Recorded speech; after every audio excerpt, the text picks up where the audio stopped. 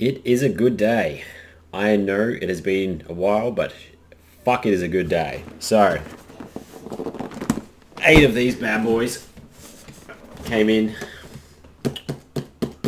to EB Games this morning. I missed the pre-launch and by about 15 minutes. So I got the post-launch. It said like December 20 late. I went into EB Games yesterday and they said that they'd started shipping these on Monday, and I was like, yeah, okay, it's coming from America or wherever, it's gonna take fucking ages. But nope. This morning I went in to EB Games and they were like, hey, you were number 3 on the list. I think number 3 is my new lucky number. And now I finally got my PS5. I really thought this was going to take me ages. Everybody got them on November 12th and I was so disheartened and fucking annoyed. So annoyed. But now it's all good in the hood.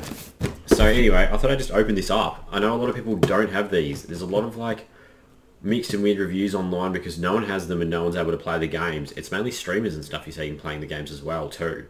So again, in Australia this was very hard to get. I don't know how many came out on the 12th of November. I don't really fucking care anymore anyway. Screw you, Sony. But yeah, now it's all good. I'm going to crack this open and have a look. I haven't even opened up this yet, so I don't even know what I'm doing and where it's going to come out, but that's okay. Standard. Something standard. I might move this for a sec. Ooh, okay. Well then.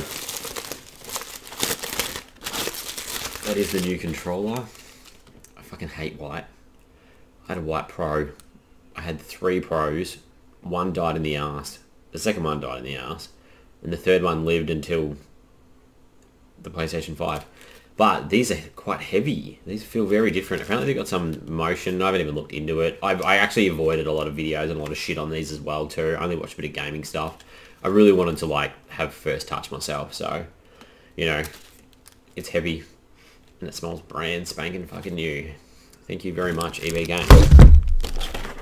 I think this is just the power cord in the box. Yeah, it is. All good. What else do we have in this magical box? Mine. Oh, this is the unit. Okay, so that's a thing to get out, isn't it? Big either. Thanks for the shit. At least it's not foam. Thanks fuck for that.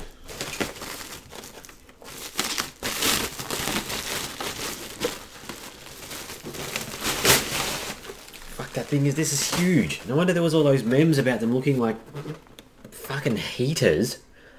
It looks like one of those heaters from Kmart or an aircon or something. That is massive. Hopefully it lays on the floor because it's not going to fit in my cabinet. Wow, but oh, it is so shiny. So I got the discless. I don't do physical copies anymore. I got sick of just having them everywhere all the time, having to open them up. The cases are always dodgy when you got to pop them out and shit too. But so yeah, this is just the download version. So you just get everything online on it. Apparently your whole PS4 account as well just goes onto this, and every game is backwards compatible as well, so that's really cool. I'm looking forward to playing Demon Souls because I haven't played them out of the Souls series. Apparently it's hard as cunt, so we will find out. But yeah, the PS5, baby. I'm pretty damn happy. It is a good day, and this was all at like 9 AM this morning, so I was being early and prepared and hoping for the best. Hopefully everyone else can get a hand on these, or have them already. If you are, very lucky. If not, hopefully you can get your hands on these sometime in the next 10 years maybe? 2035? Anyway, that's the PS5.